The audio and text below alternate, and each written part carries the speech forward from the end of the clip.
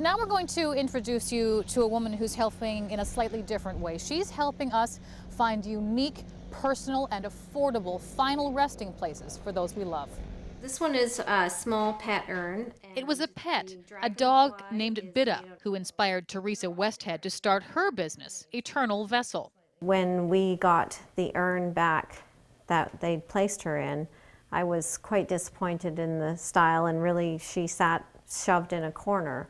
It proved difficult to find reasonably priced options, so Teresa began importing cremation urns from Indonesia and Vietnam for both pets and their owners. I've had a lot of people that have been searching for years to find something to place one of their family members in, and until I came about, they really just couldn't find anything that reflected that person's personality. Eternal vessels are now shipped as far away as Florida and eastern Canada.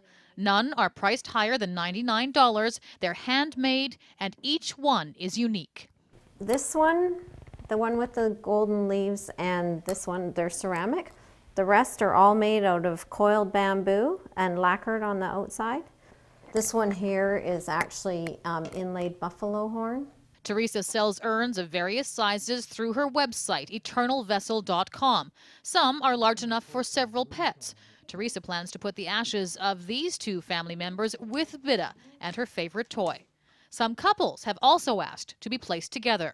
And so the larger ones will actually hold two people. If the mother passes away and she wants to have her husband with her when he goes, the family can keep the ashes and then keep them together after they've passed on. Regardless of size, these pieces are beautiful. They've been used in Asia for thousands of years. And above all, they're personal. There was one lady whose father had loved bamboo, and when she saw one of the urns, I have a small one, it has a beautiful bamboo pattern on the top, and it was just everything that she felt was about her father. It was very rewarding to be able to, for her to find something that kind of represented what he was all about. Once again, Teresa's website is eternalvessel.com. Now,